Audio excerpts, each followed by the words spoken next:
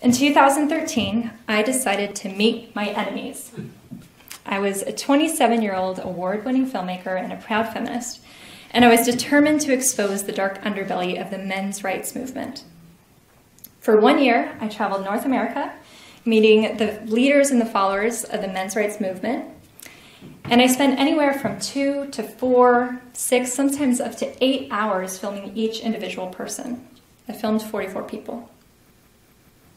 And there's an important rule in documentary filmmaking. As an interviewer, you do not interrupt. So I'm asking men's rights activists, MRAs, questions. And I'm getting long answers, their full life story.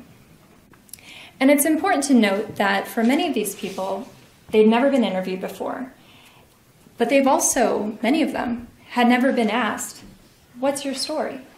What makes you who you are? So it was just pouring out of them. So months and months and months of this goes by. And in the moment, I didn't realize it. But now looking back, I can see that while I was conducting my interviews, I wasn't actually listening. I was hearing them speak. I knew the camera was recording. But in that moment of sitting across from my enemy, I wasn't listening. What was I doing? I was anticipating. I was waiting to hear a sentence, or even just a couple of words in succession, that proved what I wanted to believe, that I had found the misogynist, the ground zero of the war on women. A couple of moments I thought I had it. There was one men's rights activist that said, just walk outside and look around. Everything you see was built by a man. His statement felt anti-women. I felt my jaw clench. If I were with my friends, I would have delivered a sassy, "Oh, really?" as a warning that a rant worthy of a mic drop and a bow was fast approaching. But I sat quietly, as a documentarian should, while removing all the space between my upper and lower molars. After a year of filming, I was reviewing the 100 plus hours of footage I had gathered, replaying and transcribing it, which, believe me when I say, no one will ever listen to you more than someone who transcribes your words. Write that down. So I was transcribing, which meant I was replaying the footage over and over again, getting every word meticulously. And I realized that my initial knee-jerk reactions to certain statements weren't warranted, and my being offended didn't hold up to intense scrutiny. Was that statement about men having built the skyscrapers and the bridges anti-women? What would be the gender reverse scenario? Maybe a feminist saying, just look around. Every person you see was birthed by a woman. It's a powerful statement. And it's true. Is it anti-male? I don't think so. I think it's acknowledging our unique and valued contributions to our society. But luckily, while I was filming The Red Pill, I kept a video diary, which ended up tracking my evolving views. Alright, well now I want to see the fucking thing. Review incoming. So alright, I watched The Red Pill, and I took notes. Ready? Here's the notes I took. Can you see that? You see that right there? That's a fucking note I took. No, seriously, actually, like, it was a really good documentary. It was very well done. It was shot very well. It was very well edited. I mean, there was some amazing editing in it. It was a really good documentary. It was really balanced. Like, you know, it was about men's rights activists, but it was about men's rights. You know, it wasn't about feminism versus men's rights. It was just pretty much about men's rights. It was really cool. It didn't have an agenda to it other than the agenda that was being portrayed. It was very unbiased. The lady that filmed it, she was whatever, a feminist. She was pretty hardcore about it. If you watch the rest of the little speech that she gave that I show in the beginning, you know, she talks about the way that she reacted whenever she heard about men's issues and things of that nature, like suicide rates and homelessness and paternity, things of that nature. That she always wanted to turn the subject back around to women. And multiple times in the course of the movie, she says, you know, I still have this feeling that I want to turn it back to women's issues.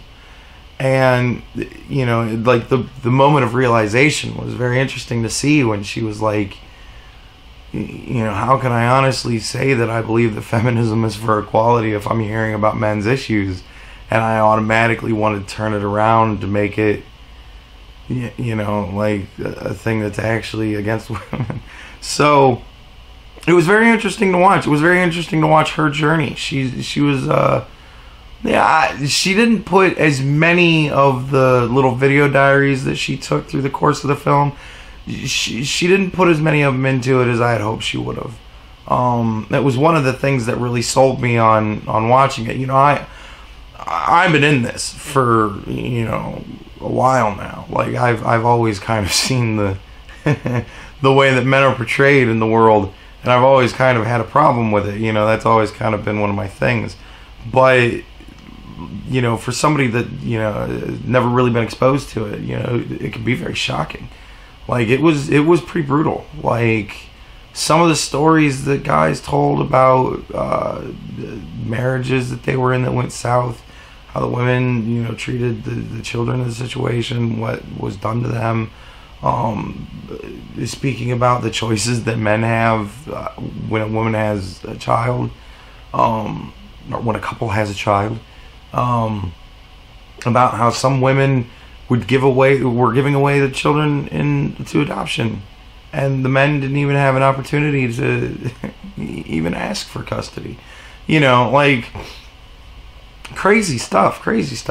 And the one section about the Boko Haram was really eye-opening. Like, even for me, you know, it's all old hat to me. I understand the men's right movements, and, you know, I get it. But, like, even that was really shocking to me. I'm not going to describe any of it. I really encourage everybody to watch it. It was amazing. And they had a lot of female men's rights activists. She even interviewed feminists. And it was very interesting because, you know, the way they cut it together, it's almost leading. You know what I mean? Like, you have the feeling, it gives you the feeling that you're being led. But if you listen to what's being said, it's the comparison. You know, here's a men's rights activist saying, you know, men have no rights as far as paternity. There's nothing they can do. Woman has all the control, and that's fucking it. There's nothing for a man after that. And then it flips to a feminist talking about how, well, you know, men's portion of the choice is before sex, and after, you know, after the conception, they shouldn't even have an option because it has nothing to do with them from that point on. But it does. You know, like it's their life too. They got to be daddy. They got to pay for that. They got to be supportive in whatever way they can possibly be. You know, that sort of thing still has to go on, and it's state enforced. So, yeah, it was really interesting to see the way that it was cut together. I think it was done very well. It really didn't come off as fuck bitches. Like, that was a joke. It didn't come off at all like fuck bitches. It really didn't. It came off so much more like, why are you fucking us so much? Like, it harkened back to videos I've seen of interviews of women back in the days when women couldn't work, when they were fighting for actual equality. It sounded so similar. Different subjects, certainly the different gender, but nevertheless it sounded very much the same. It was very odd to watch. You know, as immersed into the subject as I am. So yeah, and it's all, you know, it's all what about us.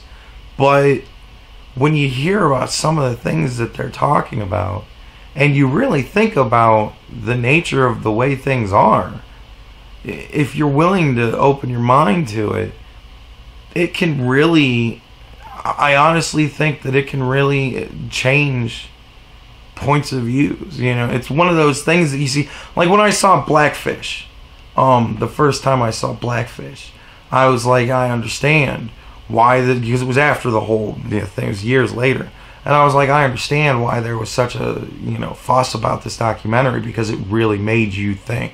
It really made you want to open your mind to what you were seeing and what was going on, and no wonder it caused the change that it did.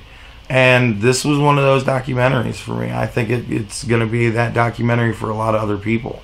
I think it's going to be one of those things where people that have misconceptions about reality are going to see it, and they're going to be like, holy shit.